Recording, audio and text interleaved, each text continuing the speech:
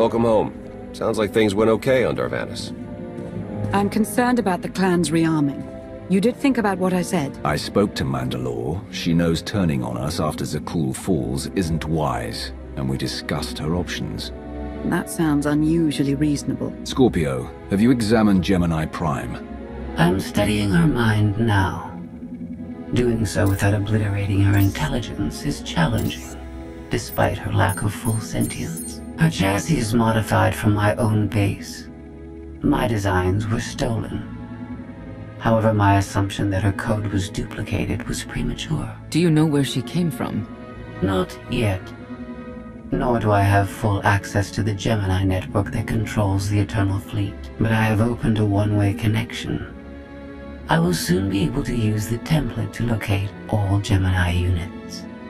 Every ship is piloted by one of those Geminis. If you're right, we can track their entire fleet. The Prime is the master Gemini template. With proper modifications, she could overwrite the existing protocols. We would need direct access to a command console used by the Gemini captains. Through such a portal, the Prime could infiltrate the entire control network. So if we board one of the ships and plug the Prime into the captain's chair, we can swipe the entire fleet out from under Arcann's nose?